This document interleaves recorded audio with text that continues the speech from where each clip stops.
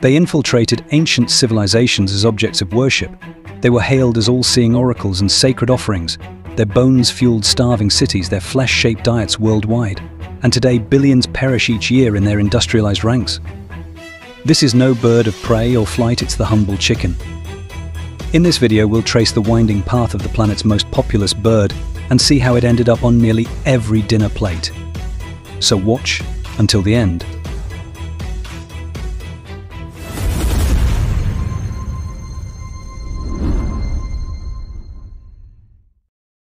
Greetings again, dear viewer, in a new episode of the Brain Fuel program. If I asked you, dear viewer, about the most common bird that lived on planet Earth, of course, dear viewer, chicken is an excellent answer. Allow me, dear viewer, to tell you that the number of chickens exceeds the number of humans several-fold. If the number of humans is estimated at 8 billion, the number of chickens is estimated at 33 billion chickens, the most numerous animal used for food, except for marine creatures due to their small size. More than cows, goats, sheep and pigs. Even 33 billion is a very small number, as it refers to the number of live chickens only. One may ask how? I will tell you how. A writer named Eric Dorfman, who holds the position of statistician at the Food and Agriculture Organization of the United Nations, was able through data analysis to determine that 66 billion chickens were produced globally in 2016. Here you might ask me, dear viewer, and say, you said there are only 33 billion chickens. What about the other 66 billion? Where did they go? They went into your meal, dear viewer, and my meal. I estimate, dear viewer, that 99% of those watching this episode have tasted chicken at least once in their lives. Anyway, Dorfman continued his calculations and said that the average chicken production is approximately 8.82 chickens per person. Also allow me, dear viewer, to tell you that in 1961, chicken production was only 1 chicken annually per 400 people. Can you imagine the difference, dear viewer, from 1 chicken per 400 people to 8.82 chickens per person? Can you imagine the tremendous development that occurred in chicken production? Here is an even more astonishing fact. Current estimates indicate that 55 billion chickens are slaughtered or killed annually, apart from the number of live chickens. That is, 5,400,000 chickens are slaughtered every hour. That is 1,500 chickens per second. Here, dear viewer, you might ask me, what made the chicken production field reach these huge numbers? The truth is, there are many complex reasons. Of course, one of the viewers might say it is because chicken tastes delicious. You are right, dear viewer, that this may be one of the reasons, but there are many others. Allow me, dear viewer, to take a step back and tell you the story of the chicken from the beginning, and through our story we will look at the reasons that brought chicken production to where it is today. In 2007, there was a group of scientists analyzing something called collagen in a protein sample they found in a Tyrannosaurus rex fossil. The important thing is that by analyzing the sample they reached a strange conclusion, as the scientists stated verbatim, can be remarkably similar to chickens. This, dear viewer, indicates that chickens are considered living dinosaurs. All birds are classified in the animal kingdom within a class or taxonomy called aves. That means the degree of kinship of chickens to dinosaurs is stronger than the kinship of dinosaurs to reptiles like crocodiles. Can you imagine that? For example, dear viewer, before I told you this information, if someone asked you which animal is closer to dinosaurs, a chicken or a crocodile, of course, dear viewer, you would choose the crocodile, because of the formidable shape of crocodiles resembling dinosaurs. No, dear viewer, chickens are more closely related to dinosaurs, and most likely if you had caught a dinosaur before, it would have tasted similar to chicken. The important thing is that all domestic chickens today, or what is called Gallus gasticus, are descended from a species called red junglefowl, which descends from a genus called Gallus that includes 3 other species besides red junglefowl. The red junglefowl is a very shy chicken. It may not appear to humans at all, and may be so shy that if you caught it in the wild it might die of fear alone. It still exists today in South Asia and parts of India, and one thing that distinguishes it from other birds is that it lays eggs every day during the egg-laying season. Of course, not every single day, but on average it can lay up to 250 eggs a year, which is a very dangerous trait, as scientists say it evolved because it lives among bamboo plants that bear fruit once every few decades, dropping massive amounts of fruit on the ground all at once. So birds that lay eggs daily produce large numbers of eggs to feed on the large crop of fruit, and this is the relationship humans noticed. But what drew their attention was not the chicken or the eggs, but the rooster. The rooster that dominates a group of hens it controls and acts very aggressively if another rooster is nearby. It uses a sharp spur near its foot to drive away the other rooster. Here humans began hunting these birds, and the reason was not, as is often the case when humans hunt for food, but for sport, and thus was born one of the oldest known sports, starting 8,000 years ago, cockfighting. It began in the Indus Valley civilization located in parts of Pakistan, India and Afghanistan, and domestic jungle cocks began to appear and spread to China and the Middle East.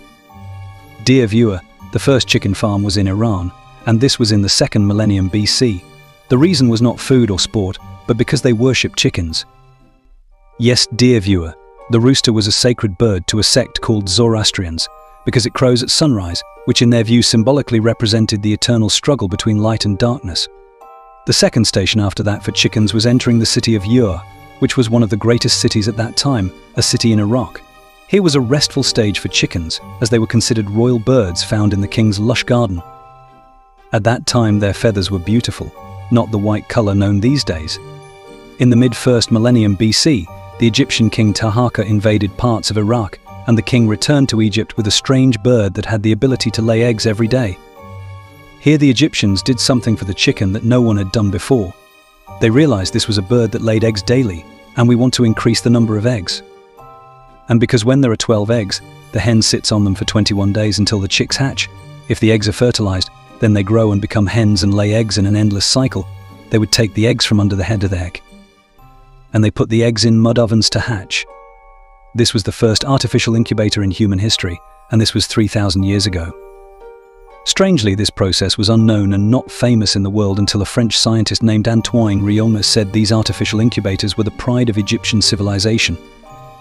The ovens consisted of 2 floors. The upper floor contained a smothered fire that relied on smoke, and the eggs were placed in baskets on the lower floor and turned on hot ash.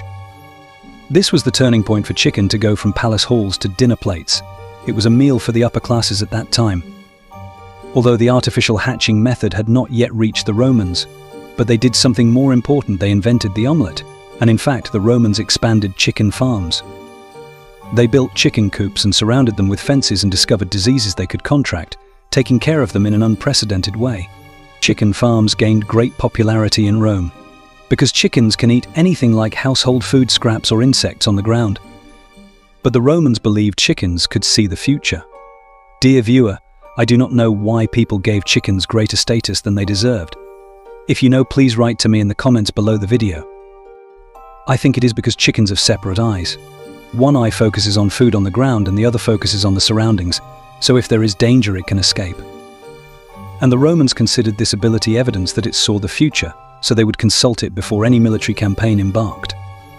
For example, when the commander Publius Clodius was fighting the Carthaginians and wanted to make a surprise attack on them from the sea, who did he consult, dear viewer? He consulted the sacred chicken, offering it food, and when it refused to eat and fled, it meant his military plan would fail. But Clodius carried out his plan anyway, and did not listen to the chicken, and said his famous phrase, "Since they do not want to eat, let them drink." Anyway, Clodius carried out his plan and was indeed defeated, and his fleet completely destroyed. And when he returned from battle and stood before the Senate for trial, he was punished, but the punishment was not for the defeat. He was accused of impiety and irreverence because he did not listen to the sacred chicken. The truth is that from this point on, chickens spread very widely because of their great adaptability and became a major part of the cultures of many peoples. Like the Norse myths in Northern Europe, where the crowing of 3 roosters means Ragnarok, the violent events that include the Norse gods, one meaning of the word being the fate of the gods. And in Japan's Shinto religion, the rooster is associated with the goddess Amaterasu, their goddess of the sun and the universe. Even in pagan Europe, chicken eggs were part of spring celebrations. Then Christians used them at Easter, and they took on great religious symbolism. In the 9th century AD, Pope Nicholas I issued a decree to place rooster statues on church spires, because the rooster was a symbol of a religious event in which St. Peter played a role, where the rooster's crowing was a pivotal point that later became an important symbol. Although Pope Nicholas' decree did not last, the impacts of that decision remained, like rooster weather vanes that show wind direction. Anyway, chickens became very popular in the Middle Ages because they were relatively inexpensive and the costs of raising and caring for them were not high. But archaeology scholars noticed a very large increase in chicken bones from 900 AD to 1000 AD, which was caused by the emergence of a very powerful group of clergy called the Benedictine monks. who began imposing fasting laws that prohibited eating most livestock, but allowed eating poultry, including chicken and eggs. In a 2017 study by Oxford University analysing chicken bones during this period, they found that rapid genetic changes occurred in chickens as a result of artificial selection by humans based on desired breeds or desired traits in chickens. That is, humans began selectively breeding chickens based on desired traits such as chicken fatness, high egg production, degree of domestication, and preferring less aggressive breeds. In his book, Why Did the Chicken Cross the World?, author Andrew Lawler answers this question: simply humans took chickens everywhere because they are small, easy to carry on ships. And in the age of discovery, from the era of Magellan and Christopher Columbus, when you did not know where you were sailing to in the unknown, chickens were very suitable for this situation. Because one chicken could be one meal for everyone, whereas with cattle and livestock there was the problem of storing meat, as refrigeration did not exist yet, dear viewer. What you slaughtered had to be entirely consumed. Let me tell you another advantage of chicken: it is a bird that cannot fly or swim, so it cannot escape. And in fact, European explorers transported chickens everywhere in the world. Although there is a theory that chickens already existed in South America before Columbus, brought by settlers from Oceania. The idea is also that in North America, chicken was food designated for slaves, the only creatures they were allowed to own and raise, and they introduced the world's most important chicken dish, fried chicken, by cutting up the chicken and putting it in palm oil. According to many estimates, this dish was brought by blacks from West Africa. Then it became a famous dish in the southern US states like Georgia and Kentucky. As for old Europe, chickens saved Britain. In the 19th century, there was a huge famine, to the extent that this period was called the Hungry Forties, resulting from the potato blight. At that time, London was the largest city in the world by population. A person worked all day and could barely provide food for his children. There were protests and strikes due to the high cost of living. Thomas Malthus then presented a theory that if the population is increasing and food resources are fixed, then a great catastrophe will occur due to food shortages, because all humans need a basic source of protein in order to sustain peace and prosperity. At the same time, the Opium War between China and Britain had ended, and those returning to Britain brought back large breeds of chickens. And here an important idea emerged that crossbreeding European chickens with Asian chickens could lead to the emergence of a larger chicken breed, which would then be an economical and saving alternative. And at this point, dear viewer, a new phase in the life of chickens began, known as hen fever. Many breeds were intentionally or artificially selected by humans as a result of their desired traits and crossbreeding them. Here emerges the name of scientist Charles Darwin, who had a theory: can selection of breeds occur without human intervention? To prove his theory, Darwin continued observing a large number of chicken breeds and noticed how crossbreeding occurred. And in fact, humans began using technology to increase the number of chickens through incubators, and these incubators were not similar to those of the ancient Egyptians. The process of operating them started with coal, then electricity to generate a suitable temperature for eggs, especially in the harsh northern winter. Here industrial chicken farms began to emerge, because chickens can live in very large groups without needing sunlight. But this model of industrial farms did not spread widely. What was very common before World War I was that women in America raised chickens in their homes with the aim of supplementing income, known as egg money. And in World War II, quantities of meat, dairy and eggs were rationed for American citizens so that they could be sent to the battlefields, but chicken was exempted, and so the demand for chicken became historic. And for the first time, chicken consumption by American citizens exceeded that of beef. But the problem was in the weight of the chickens. People wanted chunky, fat chickens that could feed a family of 4 and be inexpensive. So in 1944, an official at a large chain called a P suggested holding a competition to find a large chicken breed. And indeed, dear viewer, the Chicken of Tomorrow contest emerged, sponsored by the US Department of Agriculture, or USDA. This contest indeed changed the world because it was basically the main reason for the shape of chicken known today. The chicken found in grocery stores these days, weighing 3 kilograms, it would have been impossible to find a chicken this size before 1950. And in fact, crossbreeding was not the only reason for increased chicken size, but the process of mixing antibiotics with chicken feed was an important factor in increasing chicken size, as was genetic engineering, all of which helped produce larger chickens. And in 2004, scientists were able to know all the genes of the chicken and identified that a certain gene called TBC1D1D1 controls the level of glucose metabolism, and if it was changed and modified in a certain way, the chicken would become fatter. They also discovered another gene called TSHR that was modified, which is responsible for thyroid hormone receptors, and by disabling this gene, the chicken will be able to lay eggs continuously. Currently, dear viewer, chicken has been divided into two types. The first is called the broiler. These chickens are raised solely for their meat. These chickens that we eat have not laid a single egg in their entire life. And because of their heavy weight, their internal organs like the heart and lungs lose function, and as a result they must be slaughtered when they reach 45 days old. Only 45 days despite the natural lifespan of a chicken being 3 to 7 years. 45 days. This chicken has never seen sunlight, hatched from an egg, then fattened up in 45 days, then slaughtered.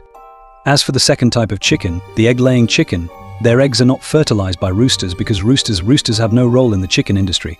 Male chicks are sorted and then disposed of, either shredded or suffocated with carbon monoxide gas. And when these egg-laying chickens start decreasing egg production, farm owners starve and deprive them of water for a long time, then provide them food and drink again, so the chicken's bodies respond by producing eggs again. Of course, this type of chicken has its beak trimmed and lives its whole life in chronic pain until slaughtered. But the biggest suffering this type of chicken endures is that they live in factory farms in overcrowded spaces. The space available per chicken is 0.043 square meters, so all these chickens live in a place that fits 30,000 chickens, in a place devoid of sunlight and ventilation. As a result, the gases from the smell of the chickens and their droppings are very strong, to the extent that chickens develop a condition called blinding eye disease, caused by ammonia burns. Another danger of cramming chickens in such numbers is the spread of diseases between them, like Salmonella and Campylobacter. And indeed, dear viewer, in Pennsylvania in 1983 there was an outbreak of avian influenza. The real problem is that due to the massive and very large number of chickens, it has become difficult to identify new epidemics. Dear viewer, if mass death of chickens occurred and chickens disappeared from the world due to an epidemic, the economy would collapse, crises would emerge, and many jobs would be lost. Most importantly, dear viewer, at the end of this episode, do not forget to watch the previous and upcoming episodes, check out the sources below the video, and like and subscribe.